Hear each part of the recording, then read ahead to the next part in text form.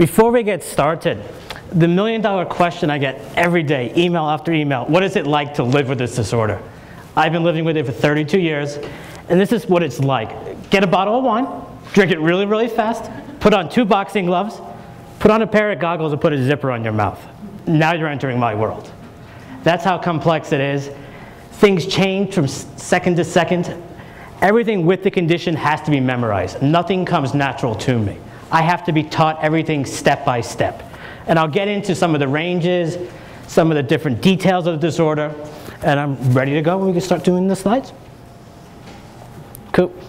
Dyspraxia is a neurological disorder throughout the brain that results in lifelong impaired motor, memory, judgment, processing, and other cognitive skills. Dyspraxia also impacts the immune and central nervous systems. Each dyspraxic person has different abilities and weaknesses, as dyspraxia often comes with a variety of comorbidities. Nobody has dyspraxia alone. If I don't know what comes first, second, or third in my day, good luck writing an intro, a middle, or a conclusion. If I don't see in 3 dimensions because it's underdeveloped my sense of the world around me, now let's try geometry. So it molds into other conditions, which I'll break into a little bit further as we go along. Ah, that's me. Even more confused. You can't see my hidden disorder. That's one of the biggest problems I face with this condition. I live in a big city, Chicago. And even taking the bus, I have to sit or give a lecture to the bus driver and to all the passengers that I need a seat. If I don't see in 3 dimensions and the bus is going 50 miles an hour and I have no sense of space, the person with the wheelchair, they got the seat. The older lady, everyone stands up. And then I try to get my balance and I run into someone, and who do you think gets yelled at? Me. Growing up, my parents had no name for what made my world different. And some of the common struggles that dyspraxic kids face. When I was 19 years old, by chance, I went to the UK. And when I went there to study, I just went there to study abroad, have the experience. And when I got there, they looked at my documentation and they go, "You have dyspraxia, don't you?" I go, "What does that mean? I never heard this word before." And then they go, "Well, you could take a train and every county has a support group. There are people like me?" I'm like, "Oh yeah, 10% of the population has it. And if you're an adult, the government takes care of it. Your housing, your food, and your transportation." So at that point, my world opened up so I can learn from those experts, which I stayed for 6 years. I kept extending my visa in order to bring over this information in this country to provide education for parents and adults alike. With their support, Dyspraxia has started, as I said, with the only foundation that covers the full range of DCD, developmental, and global dyspraxia. You'll be looking at a complete and utter range with this condition. Some kids who are globally impacted with dyspraxia, you would struggle to hear and understand what they're saying motorically. My verbal IQ is a 135. My visual IQ is a 68. I live my life in the utmost peril that you can imagine. So that's what we're saying. We're fighting for the true complexities, and I'll get into the more details of the disorder as we go along. Here we go. Developmental coordination disorder is a lifelong neurological motor planning-based disorder that affects fine and gross motor development. My dad has this. My dad is the stereotypical attorney who writes like a 2-year-old. He's not doing it on purpose, neither are your local doctors. There's a motor planning situation where they have to think about creating a motor plan. I have to think about everything. Everything I do has to be converted from short-term into long-term memory. The neurological disorder throughout the brain results in DCD, memory, judgment, processing, other cognitive skills, the immune and central nervous system, and also the speech delays that we talked about, the globally impacted child or adult.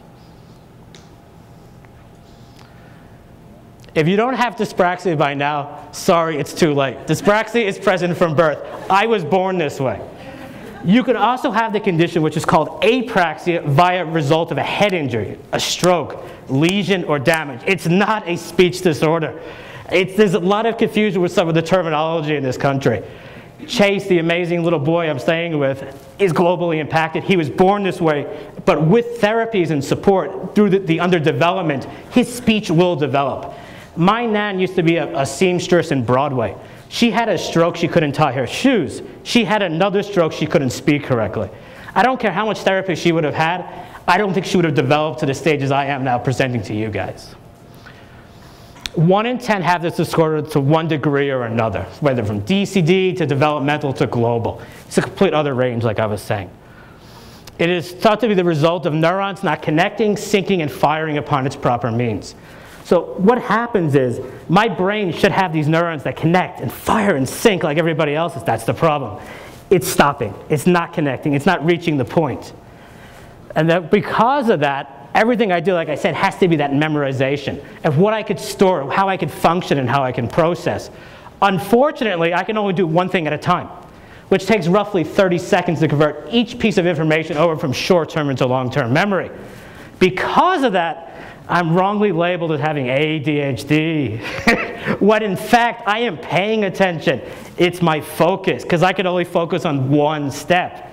Unfortunately, in an academic setting, I'm on problem 2, the kids are on problem 6, my anxiety goes through the roof. Why are they progressing so much further than me? It's because they don't have to do those things like I do, every little step. The genetic component is absolutely amazing. You have over 60% of dads, according to research in the UK, who have this condition, who pass it on to their child. The other large component, as you can imagine, is premature births, because their neurons didn't develop. They came out a little bit too early. So those are the huge components of the genetics and the predisposition to have this disorder. And there's still much research that is needed. The best research is in the UK for this condition.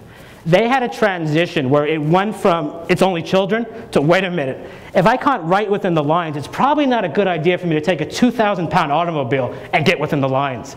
So it progresses to different stages of development. But what happened was, because of that, the UK would say it's just a clumsy child and it goes away.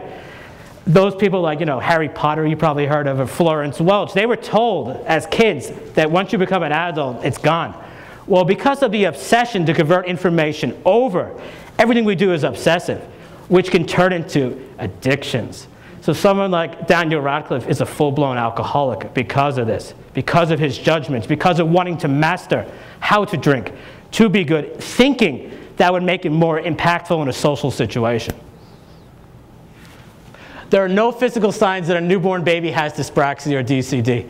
Well, my mom knew to an extent something was going on, because I didn't sleep for the first 5 years of my life, and I was the most fretful baby in the history of New York City, apparently, as well. And all I did was scream. It was part sensory, but it's also, I was so anxious even as a little child. I remember being 2 or 3 and freaking out, because with the condition, you need the control in order to process and function. So how do you get that control? You manipulate. So when I manipulate the ball's back in my court, and I can function, well, that sort of makes it seem like I'm being in. You could put the words in. This really unhappy despite the photo showing. He looks like a happy baby, but deep down he was anxious, as your child was, trying to adjust to the tone around him and the world around him. And he had the floppy or low muscle tone, awkward or omitted crawling, and feeding issues, which are very common characteristics that you can look for the child having something. The problem they have is, with this condition, is that it looks like everything else. If everything I do is obsessive, it doesn't mean I have OCD, I need to take OCD medication. It does not work that way. It looks like everything, but in fact it's its own neurological impairment that leads to other comorbidities. The sensory component. So sensory issues are very, very common with this condition. Vestibular dysfunction are also particularly common. Many have extreme seeking behaviors and or avoiding behaviors. With the condition, I'm a sensory seeker to the extent that I wish this place was playing loud music and it was a rave right now. That would be much more exciting than the quiet. I like that stimulation. The problem, like I'm saying, is 1 beer feels good, 2 beers feel great, 10 is excellent. Well, because of my memory, judgment, processing, and functioning, I don't remember my first beer. My judgment gets worse, and you can see the cycle how it becomes more and more intense as we go along. Ah, my favorite. The concerns of motor movement for dyspraxia are ocular. My fine and gross motor skills are excellent. What I can do with the condition is, since I don't see in 3-dimension personally, as most of us do with developmental, I could study 2D film clips, YouTube, put that in rote memory, put that in muscle memory, and serve a tennis ball excellently. The problem is, I can't study how you're going to return it. So I don't know if it's in, where to go. But since I've been hit by so many things because of my lack of space, my instincts and my reflexes are really, really good, because they have to be. The eyes and the, oh, there you go, you keep going. The eyes and the brain, what is actually happening is it's not working together. to have that sense of depth and that space around you. So even navigating this room is incredibly difficult, because I don't know what's 5 feet or 100 feet. You could take behavioral optometry as a therapy to give you some sort of guidance tool, but if you move something to the left or the right, it's a completely different object and world for me. That's why writing even on pen and paper is very difficult, because I don't know about you, but a piece of paper is in 3D in my world, and it's 3D in yours. But you put me on a computer, now we're talking. I can organize, I can process, I can function. It's not cheating, teachers, I swear. It's not that I'm cheating, I'm just trying to catch up with my peers. And it's amazing that the technology is out there. Because when I was, his age, and he's 8 years old, in 1989, I really couldn't carry a laptop or an iPad with me. It would be very, very difficult. I would have been a genius if I had one. It just wasn't accessible. And what you'll see, like I said, with the DCD versus the dyspraxia is, that's actually written wrong. The DCD is the fine and gross motor. So it might look like you see the handwriting, that it's immature, yes, because of the fine motor, but I can't find the lines to begin with. So if someone goes, write in the what lines? What lines are you talking about? On a piece of computer, on a 2D, I don't have to worry about that. And plus the associated pain of hypotonia, because I can't memorize judgment. And when I apply force, each object that I apply force to has different ramifications. That's why I broke everything in your house. I apologize, but maybe it was Chase, maybe it was me, maybe a little bit of both. Yeah.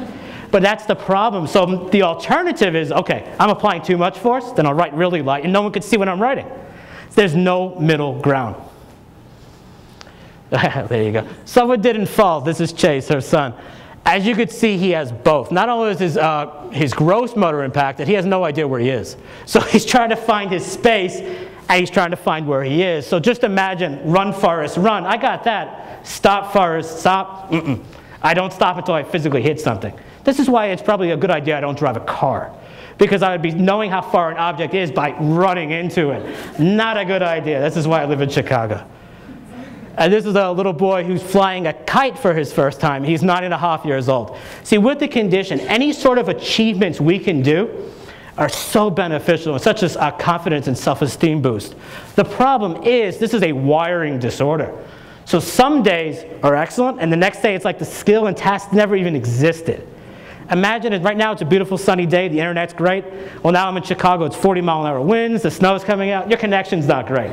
And you know as a person internally what sort of day you're going into, and that you start to go down, and everything in that day is impacted by that one negative, because my long-term memory is saying, wow, I did bad that one time, everything else is going to go bad.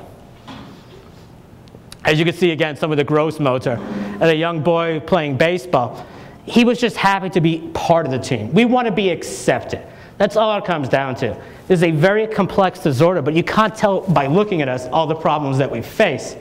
So it's very difficult to form proper relationships, because I don't know about you, but how do you memorize a friendship? It's always changing and evolving.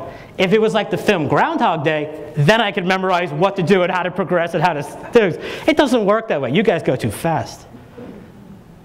And some of the fine motor difficulties with drawing, and this is Noam, who has both DCD and dyspraxia. As you could see, for a 6-year-old, we're happy we find anything that we could put the pen to that sort of makes sense. And look at Brian wearing his socks. As you get older, this is what you do with socks, yeah? Because someone will say, okay, just put them on the right way. Well, my socks are still in 3-dimension. So I don't know which is the front or the back. It doesn't make any sense, so just take them off. And here's some of the fine motor difficulties who has global dyspraxia. This is an 8-year-old. If I didn't put how old this child was, you would assume the underdevelopment, you're looking at the 3 or 4-year-old writing. Because of the underdevelopment, we're about 3 years behind our peer group, trying to catch up. And some of the positives of the condition, which I'll get into later, are actually looked upon negative in society, which I'll show you how that works too. And this is oh, here we go. Some of the oral motor issues. Drooling, puckering, blowing bubbles, unable to clean food off spoon with lips. See, even the food thing, this drives my wife crazy. How am I supposed to see the food on my face if I can't see my face? It's oblivious to me until I could see and understand and memorize and process it. So people be like, your food on, really? How do I see my face? This is not going to work. The poor tongue lateralization and the word pronunciation. And this is a little boy who's globally impacted. And so what the parents are doing to show the stages of development is how he's achieving year to year. And that's like a self-esteem boost, because I wasn't able to graduate university like other people. This is his certificate. This is his diploma of his achievement, of what he's doing with his disorder. Misunderstood to be synonymous with DCD. As I said before, DCD is a fine and gross motor development disorder. Dyspraxia is an underdevelopment throughout, with which the ocular, the memory, the judgment, the processing, the function, and the senses. It's also misdiagnosed as a form of autism. If you look at Chase, a young boy, he's globally impacted, and even though he's 4 or 5 years old, he resembles a 2-year-old, and since his speech is not there, you're seeing that extra component. He must be autistic. And then you speak to Chase, and you can understand bits, and then you see the empathy, the engagement into the world, how he wants to be, but how he needs to be taught how to be, because it doesn't come natural. And what part of the condition is sensory? That's a part of dyspraxia. There are many components that, like I said, make it up. And sensory for us with poor judgment is really interesting. If I see a puddle in the road, I'll run into it. What's going to happen? I'll get wet and I get dry. Well, I forget to take my shoes off and now I'm running through the house at age 32. My wife's freaking out. In my mind, all it is I'm getting wet. For you guys, I'm making a mess. Things like that to us are very trivial because at the end of the day, no one's going to get hurt. There's a lot bigger things dealing with the condition where some of these trivial things don't, add up. But to you guys, they might. And I said how it's mislabeled as apraxia, which that involves the head injury, the stroke, and the lesion, and the damage. And I've happened to see all three. I've got my nan, I've got my dad, and I've got me. I've seen all these ranges that I've seen in the spectrums. And it's amazing to see how my dad is just limited to motoric skills, has 2 degrees, and I have the education of a 10-year-old. But now he works for me. See how that works? And it also was used to be commonly believed as a childhood disorder. And like I said, in the UK, they used to call this the clumsy child syndrome, which is highly offensive because I'm assuming I'm an adult. Once again, you have to ask my wife. She might say I'm a child still. There are some components of me that are still underdeveloped and very immature, but I've learned through experiences because I want to and I can learn. You just have to teach me and show me how to. And it's also thought that the person is being lazy. That comes with the good and bad days and the frustrations that we feel. We get so overwhelmed because what I expect in my mind and how it comes out can not only be so different, it could be offensive. But in my mind, it seems okay. For you guys, not that so okay. And that the person is lacking intelligence. Like I said, my verbal ability with this condition and the amount I can store in my long-term memory makes me very intelligent. Quite in fact, you have to be intelligent with this condition because you're always making coping mechanisms. If you weren't intelligent, to make these coping mechanisms, I don't know how you survive and cope, to be honest with you. One of the best people to seek for this diagnosis is a neuropsychologist. It's very neurological, it's very psychological, but also very situational. And that's where it becomes very difficult, because one day versus the next day, you're dealing with a completely different child and a completely different situations that come through the environment that you're in. So you can't plan for how things will develop. They just do, and you sort of have to learn through experiences how to change and adapt as best as you can. AAP recommends evaluations for those with motor delays starting at 9 months. You could see, like I said, a baby and some of the characteristics. The problem they have in the UK too is that everyone wants early intervention, but what they'll start first is global delays. It's sort of mold into dyspraxia as the child starts to fail every subject in school. Instead of saying, well, this child has dyspraxia, these are some of the comorbidities that come into play. Let's set up all the therapies. Let's not limit the therapies. If you're underdeveloped, you want to take as many therapies as you can to develop. At least I would hope so. Why is the proper diagnosis important? You can't tell by looking at me. Everything that I'm going through. I have to self-advocate daily. I just took a plane. I had to explain to them that it's probably the bad idea to have me an emergency exit when I can't judge how much force I have through the emergency door. Because I might be ripping off that handle, and it's not a good situation if I'm trying to be helping other people on the plane. I had to explain that to United Airlines. I think they got it.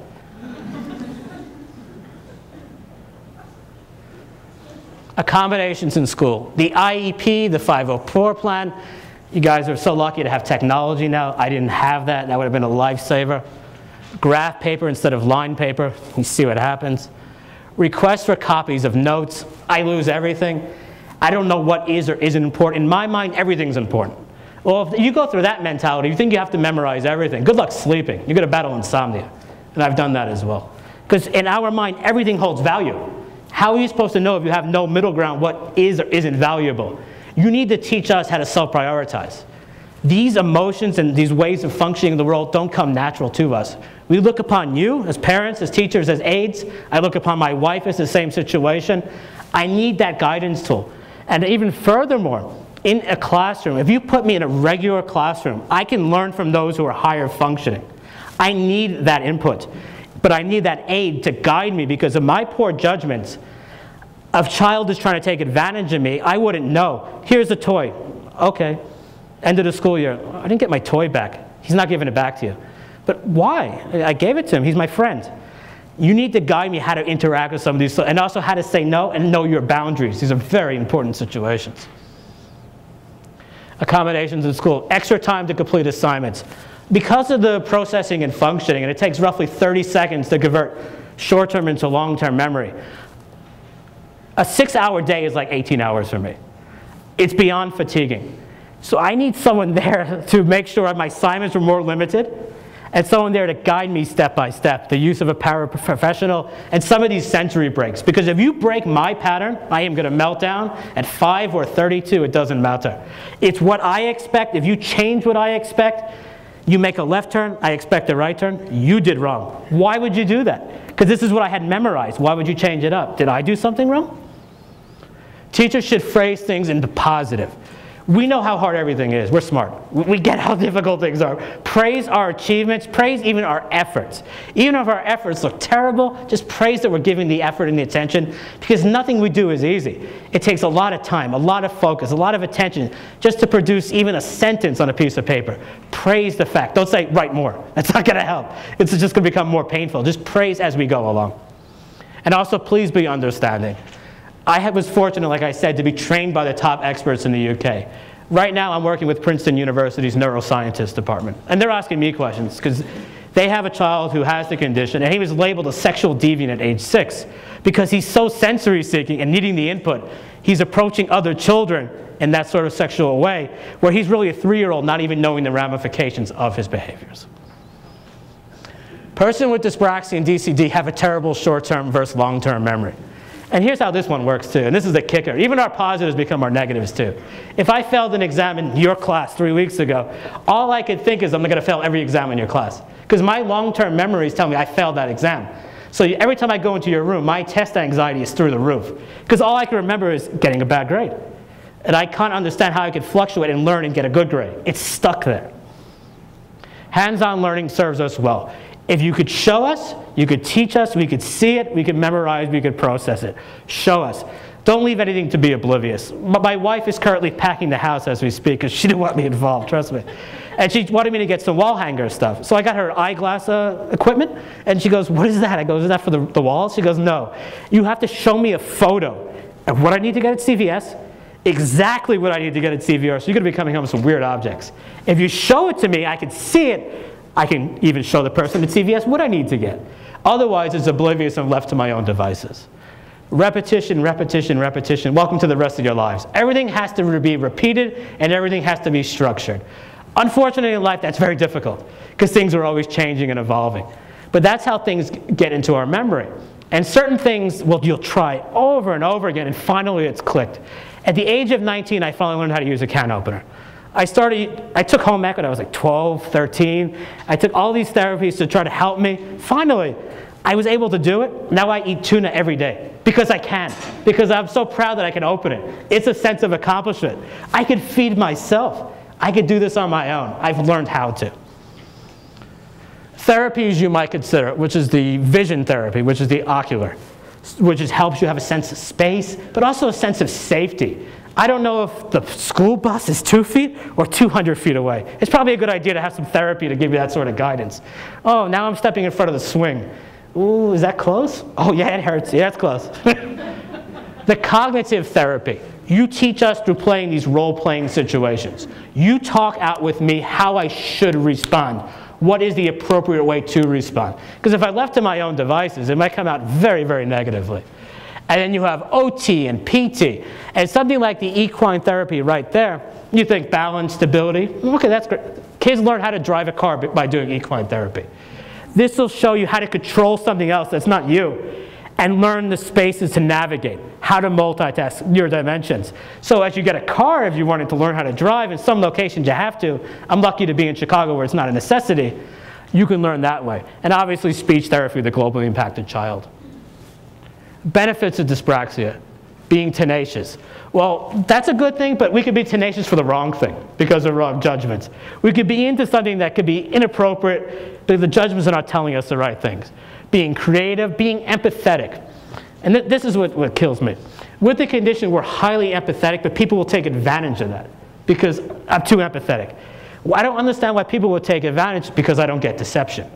So people could be tricking me, using my empathy for their own personal means, and I wouldn't understand the situation until later on.